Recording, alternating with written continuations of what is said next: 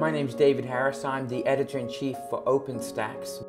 We're a non-profit organization based out of Rice University. I work with our content development teams to develop very high-quality OER that is now used by over 1 million students.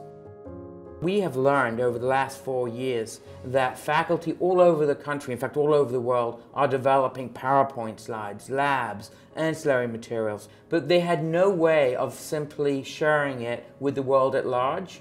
And OER Commons has those tools so they can upload their resources or create them right on the website.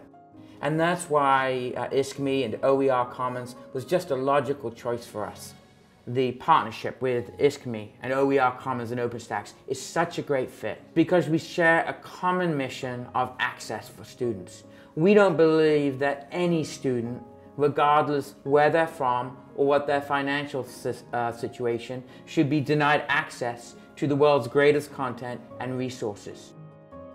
We see centers of teaching excellence that are taking OER content and figuring out new ways to improve pedagogy in the classroom. So this is something that ISKME also brings to the table because they are experts at working with the community to change curriculum and drive pedagogical reform.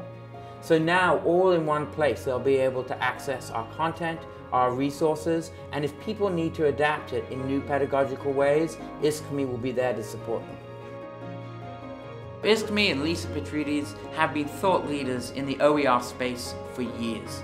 They've advocated the very liberal use of Creative Commons licenses. They promote sharing of resources. But they've gone beyond this. They've gone into the realm of driving pedagogical change to improve learning.